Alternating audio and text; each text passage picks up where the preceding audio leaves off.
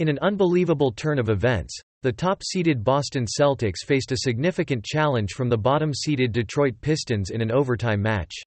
Explore the clash between two teams with entirely opposite fates.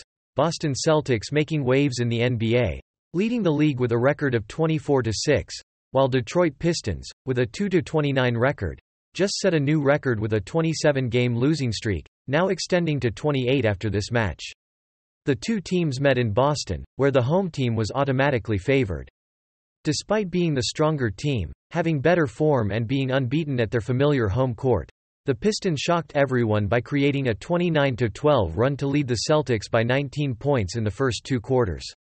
Although the lead was equalized in the third quarter, Boston, with nearly its full-strength lineup, except for Jaylen Brown, struggled to easily defeat a Detroit team hungry for victory.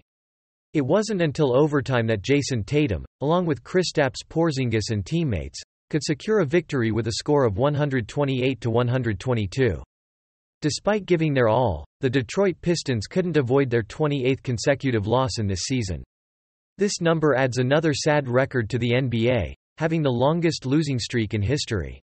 Now, this record will be jointly held by both the Sixers and the Detroit Pistons in the 2023-24 season. Cade Cunningham remained the focal point for the Detroit Pistons, scoring 22 points in the first two quarters before finishing the game with 31 points, 9 assists, and 6 steals. On the opposing side, Jason Tatum, 31 points, 10 assists, 5 steals, and Kristaps Porzingis, 35 points, 13-21 FG, 8 rebounds, led the comeback effort for the Boston Celtics. After over 2 months of competition, the TD Garden home team remains the only unbeaten team at home with 15 consecutive wins. Returning to the Detroit Pistons, they showcased their fighting spirit and competitiveness when the entire team played with discipline. The next opportunity to end the losing streak will come for coach Monty Williams and his team as they face the Toronto Raptors at home next Sunday.